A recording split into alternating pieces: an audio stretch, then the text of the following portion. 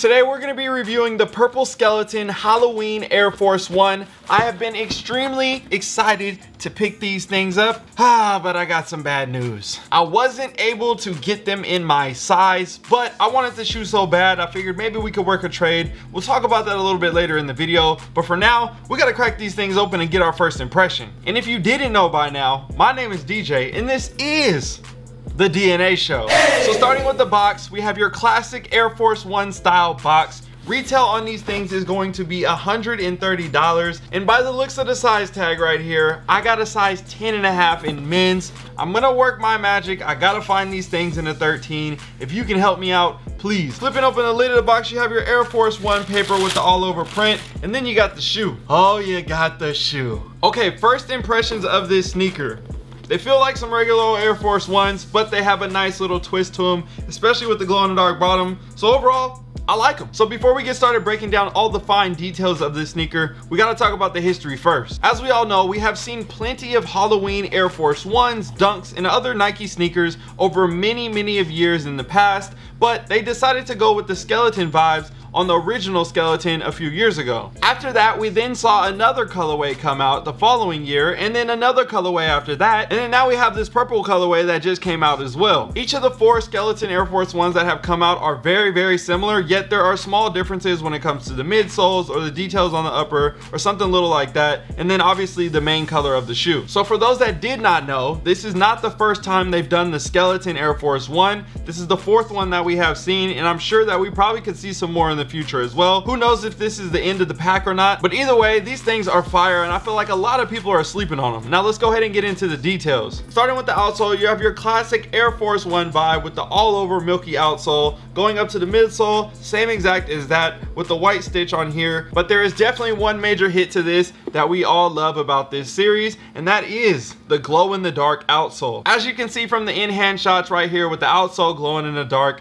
this is a super dope touch, and it makes complete sense when you think about Halloween, shoes with the glow in the dark. Even on the previous Mummy SB, those had the glow in the dark sole, and that also made a lot of sense with the Halloween vibes. So I'm really enjoying that hit on this shoe, and I feel like for the most part, typically when you have a glow in the dark outsole or a gum bottom outsole, a lot of people like it. Now don't get me wrong, there are definitely some ugly shoes out there in this world that have a glow in the dark outsole or a gum bottom outsole on them, but for the most part, I feel like a lot of people enjoy it, including myself. Now going to the upper of the sneaker, this right here honestly just feels like your classic all white Air Force One. You got your standard leather right here on the upper, all purple, and I thought that the skeleton foot right here on the side profile shot on both the inside and the outside of the foot, I thought that glowed in the dark, but when I hit it with the black light or with just natural light going into the dark, it doesn't glow in the dark. So that's one thing that I wish they would have done, but at the same time, I can't complain. I still like the shoe. One additional touch that does glow in the dark is your Air Force One lace lock here on the front end on the toe of the foot. And speaking of the laces, these don't come with any additional laces, so you don't have a set of glow in the dark laces. They just come with your standard purple to match with the upper and kind of blend in.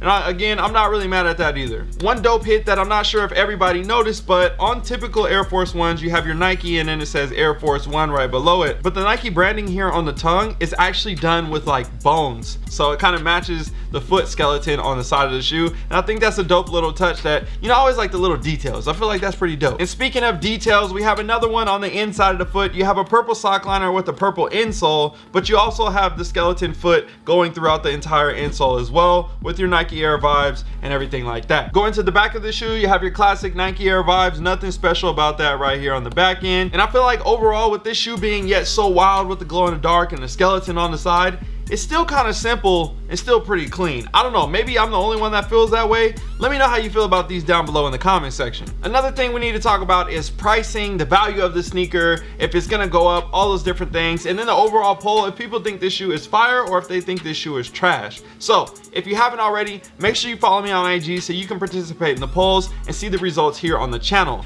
This is what the people said when it comes to fire or trash. 66% of the people chose fire and 34% of the people chose trash. And I get it, everybody's not gonna like this shoe, but I feel like the majority will like this shoe. And the numbers honestly represent this shoe pretty well. Now when it comes to pricing of this sneaker, like we said, retail was $130 and these are currently going for about 150 bucks in a size 10.5. But you guys know me, I'm a size 13, which means what? Every time it's a size 13, the shoe is either, speaking of that, actually, I forgot to mention one of the most vital things of this whole situation. The shoe is a size 10.5. I went to the store to get a 13. I was in line. I was probably like 10th or 12th in line. I wasn't too deep in the line. They didn't even have any size 13s available. The store never even got any for their inventory. And this is a prime example of me telling people why it is so hard to get a size 13 sometimes. It is actually ridiculous. So I went to the store, I was waiting in line, then I found out they didn't even have any 13s available. I just bought something anyways because I wanted to make the trade, and I obviously wanted to give you guys the review. So with all that being said, that's the reason why size 13 sneakers are always more expensive, because they're simply just harder to find, and because of that, they're worth $185 instead of $150 just because of the slight rarity, even though it's the same exact shoe but a different size. So I don't know if that was a little rant or if that was me actually explaining anything, but at the end of the day, if you are a size 13, drop a comment down below in the comment section, because I'm telling you, I feel your pain, bruh. I'm just trying to get the shoes in my size so I can appreciate them and rock them and all those different things. But as of right now, I'm looking for a trade, or if anything, I'll just sell these and I'll buy another pair and add a couple bucks on it. I'm gonna be at SneakerCon, so hopefully I can take these there and find a size 13 somewhere at Sneaker. I don't know, I'm trying to figure it out. Either way, I just need this shoe in my size. Again, sorry about that little tangent. I have one more final question for you guys, and that is simply, which one do you like more? Do you like the black colorway, the white colorway, the orange colorway, or the purple colorway? At first I was like, oh, I really like the white colorway the most. And I don't know if it's because I have this purple colorway in hand, or if I really love the purple vibes because that kind of just matches with the channel, and I typically rock with a lot of different purple colorways when it comes to sneakers, and I really love the idea of having a matte purple car one day. I don't know, so for me, this one is my favorite of the four. Let me know which one is your favorite of the four down below in the comment sections, and if you have any predictions on what other colors they would do in the future. And yeah, I think that's it. So I hope you guys enjoyed this. I'll see you in another one. All right, y'all, I'm out.